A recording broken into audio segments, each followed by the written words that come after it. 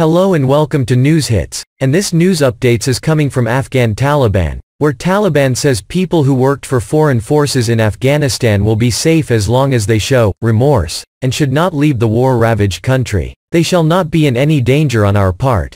None should currently desert the country, a statement released by the armed group said on Monday. The Islamic Emirate would like to inform all the above people that they should show remorse for their past actions and must not engage in such activities in the future that amount to treason against Islam and the country. The statement came as the United States and NATO forces are continuing to pull out, after U.S. President Joe Biden set September 11 as the deadline to end Washington's 20-year military involvement in the country. Thousands of Afghans worked with the international forces in the past 20 years as interpreters, security guards, and helpers in other capacities. They fear retaliation from the Taliban once the foreign forces have left. Many have applied for special visas to leave the country.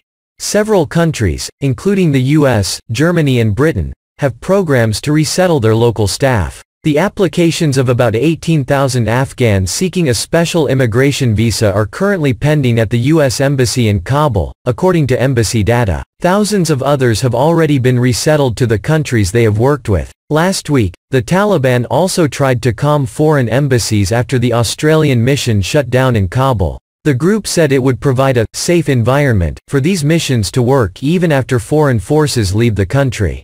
Play video. According to No One Left Behind, a U.S. non-governmental organization, about 300 people who worked as local staff for the U.S. military or their family members have been killed since 2016. In the past, the Taliban said Afghans working with the invaders are traitors or slaves. The group called on these Afghans to show remorse for their past actions, and says they should not engage in such activities in the future. We viewed them as our foes when they were directly standing in the ranks of our enemies, the statement added, but when they abandon enemy ranks and opt to live as ordinary Afghans in their homeland, they will not face any issues. They are tracking us, Omid Mahmoudi, an interpreter who worked with U.S. forces between 2018 and 2020, told AFP news agency last week. The Taliban will not pardon us. They will kill us and they will behead us. Another interpreter, Omar, who worked with the U.S. Embassy for about 10 years, feared that without leaving the country he would not evade the Taliban for long.